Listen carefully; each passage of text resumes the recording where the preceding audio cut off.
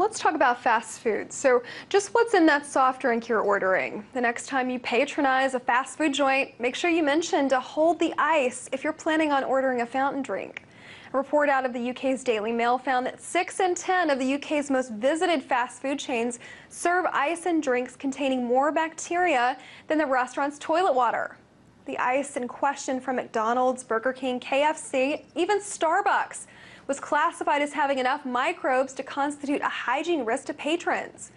Well, it's unclear whether factors led to this alarming trend, albeit employee hygiene, failure to clean the ice machine, or other factors. But the ice may come from machines that aren't cleaned or restaurant employees that scoop ice with unwashed hands. What is clear is that the United States has its own share of questionable fast food practices.